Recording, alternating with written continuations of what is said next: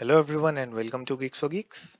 The problem which we are going to see today is to print the missing elements that lie in the range of 0 to 99. So in this problem you will be given an array of integers and you have to print the missing elements that lie in the range of 0 to 99. So there may be a case that more than one element is missing.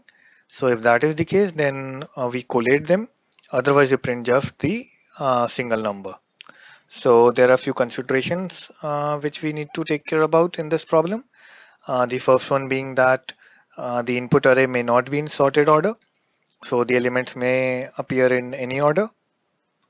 And this array may also contain the numbers which are outside the range of 0 to 99. So it might have an element say 150 or 200, but we need to ignore that number and we need to only consider the range 0 to 99 and we have to print the numbers basically which are in 0 to 99 only. Okay, so let us try to understand this problem with the help of a few examples. So in the first example we have this input array. So here we have the element 0, then 1 is missing, so we print out 1. Then we have 2 and 3 here. Then the numbers from 4 to 9 are missing. Then we have a 10 here. Then the numbers from 11 to 87 are missing. Then we have 88 here. Then 89 to 99 numbers are missing, so we print 89 to 99. These two numbers are not within the range of 0 to 99, so we just ignore them. So this is our required output. Okay, so let's look at the second example here. So the numbers from 0 to 4 are missing because we have 5 inside the array. Then we have 6 also. Then 7 and 8 are missing. Then we have the 9 inside the array. Then the numbers from 10 to 89 are missing. Then we have 90 here. Then the numbers from 91 to 98 are again missing. Then we have the last element 99 here. The elements 100, 850 and 900. So these elements do not lie in the range of 0 to 99. So we just ignore them. Fine enough. Okay. So the expected time complexity is order of n, where n is the size of the input array. So we basically are looking at the traversal of the array only once. Okay. So let's look at the solution. So the idea is to basically use a Boolean array of size 100 and to keep track of array elements that lie in the range of 0 to 99. So we'll be having an Boolean array of size 100. That is because the elements from 0 to 99 are the total count of the elements is 100. So that is why we're having a Boolean array of size 100, and that array will be using. So we first traverse the input array and mark such elements present in the Boolean array. So we are going to iterate over whole of the array and we are going to mark those elements, whatever element we encounter is present inside this Boolean array. So once all the present elements are marked, so once we are done with the traversing of the array and marking all those elements in the Boolean array, so then we'll use the Boolean array to print the missing numbers.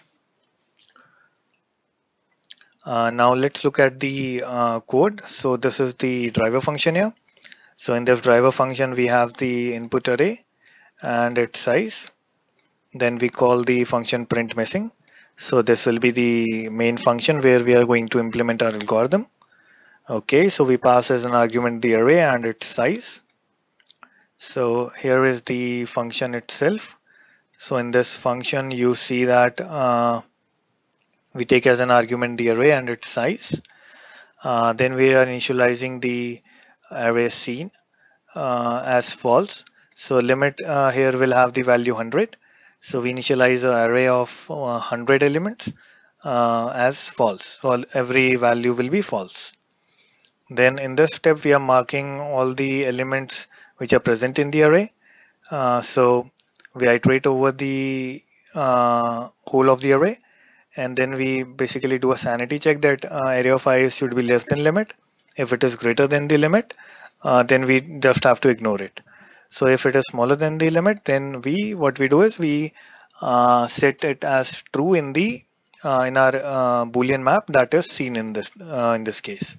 So after the mapping is done, then we execute this part of the code.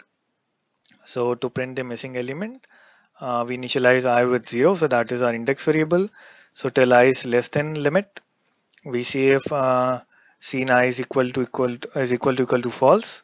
So if that is the case, then we also check that if there are more elements. So we have a while loop here that if there are more elements, then we keep incrementing the value of j. So j was initialized by im plus 1. So we keep incrementing the value of j till we find a uh, till we keep finding the false. Once we find a true, then we just break out of this while condition. So once we are done, so we have the value of I, we have the value of j. So we see that if I plus 1 equal to j, if that is the case, then there's just one element we have to print. If that is not the case, then we have to print the range. So we do printf I and j minus 1. Once that is done, we update the index I with equal to j. That we are doing because we have already considered the element till index j now. So that's why we need to update the index element I here. So we do this. So while this while condition will be working, and also if we do not find that the scene I is equal to false, then also we just increment the value of I. So at the end of this function, we would have printed all the numbers which are missing in the range of 0 to 99. Yeah. Okay, so that is all for this tutorial. Do visit this link where you can find all the stuff which we discussed in this tutorial, and you can also run the code firsthand and get a feel of it. Thank you very much.